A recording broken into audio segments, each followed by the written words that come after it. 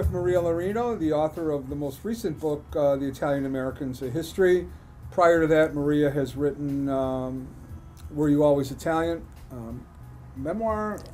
Yeah, interconnected personal essays. Personal essays. And then Old World Daughter, New World Mother, a book that I found absolutely fascinating, even though I'm not a daughter or a mother. How different is this book from what you did before?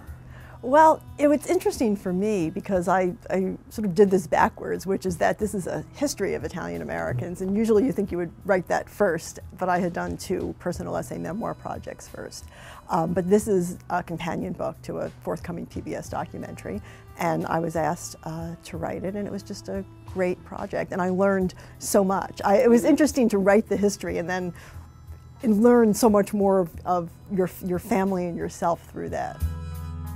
John Maggio, who wrote the documentary, wanted this to be a companion and follow his story. So he basically gave me the scaffolding for the book. And what John had asked me to do was to just go deeper into the project, because even PBS in 4 hours, there's only so much history you can tell.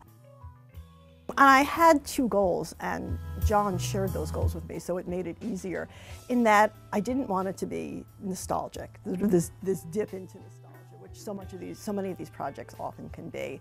And I wanted to really try to strip away at the stereotypes that have haunted us. Most of the chapters mirror the story in the documentary. I added a chapter on the Italian-American counterculture because there were figures who were just so interesting. That was really a fun addition. We wanted to make it also visually interesting, so in addition to the chapters, there are these interviews and there are these short biographies. You started out writing about your own experiences, and then now you're writing about kind of the broader experience.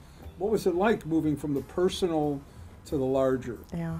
Well, one example that comes to mind that was really powerful for me was the enemy alien story. Now, I had very little knowledge of this, so I began to research. And as I'm reading this, it occurs to me, well, my grandmother must have been an enemy alien. My mother always said she was illiterate. She signed her name with an X.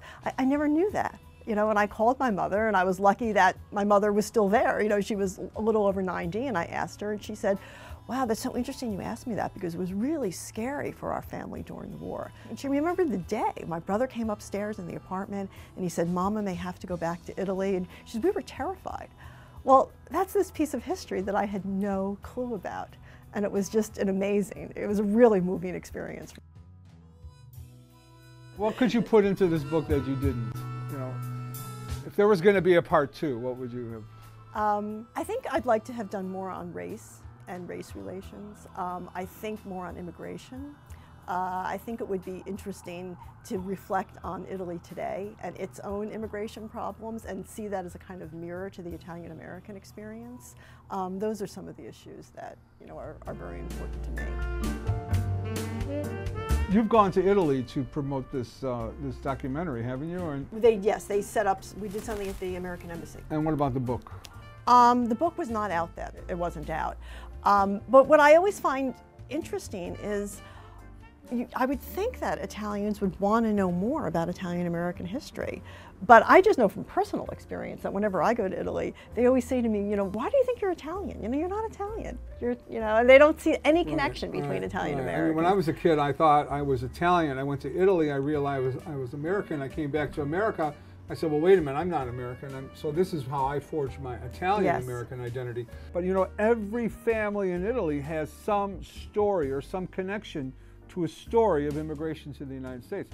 And over the last 10 or 15 years, I found it's not the professors, it's not the journalists, it's the young students who want to know.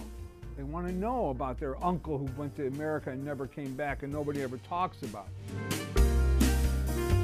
You spent, how long was it, a couple of years doing this research? And so what are you going to do next with this knowledge? Where are you going next with your work? Are you doing more writing about Italian Americans, or are you moving to a halt? I don't know at this point. I'm thinking about that. All right, so take a break and write. I'm sure after this kind of work. I mean, Maria Laurino's The Italian Americans, A History, published by W.W. Norton. This book is a way for Italian Americans to gain a sense of self in history and a sense of the value of their contributions to American culture.